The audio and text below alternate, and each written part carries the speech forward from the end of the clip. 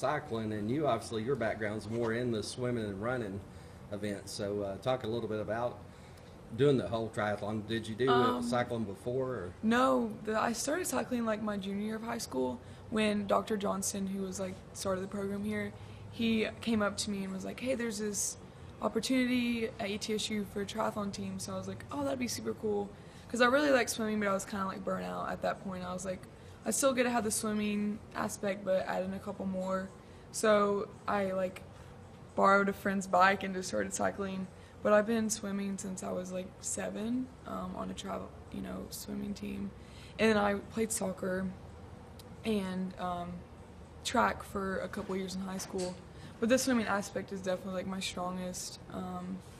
So that's exciting because that's the first part. So I feel like it's all mental too. And if you come out of the water, like soon you can just stay with the pack and try to just grind through and